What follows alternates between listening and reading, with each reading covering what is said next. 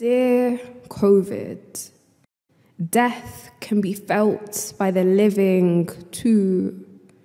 Sometimes beds morph into tombs and we're left wondering what to do, left wondering where I've left my youth, left wondering where I've left my mind, left wondering where it flew.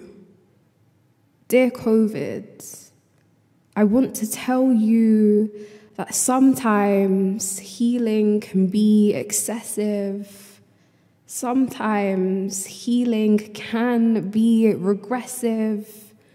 When you have to be your own therapist, healing can be oppressive. Dear COVID, how do I humanize something that left us feeling anything, feeling everything but that? Dear COVID, death can be felt by the living too. So here we all are, walking corpses with all our unhealed wounds, trying to choose which one to tend to first, trying to accept that there may never be a last.